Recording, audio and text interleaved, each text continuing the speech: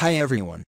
In this video, we're going to take a look at how you can turn on or turn off auto-click after pointer stops on the Samsung Galaxy A13.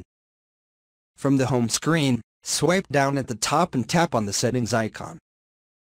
In settings, swipe up to go down and in here tap on accessibility. Next, tap on interaction and dexterity. Then we go down, and tap on auto action after pointer stops. Tap on auto action from the pop-up. If you want to turn it on, you can choose the click option.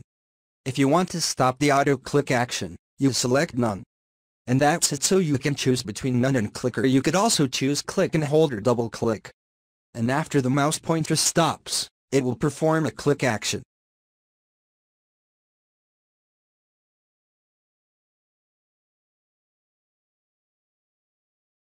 Thank you for watching this video. Please subscribe to my channel for more videos.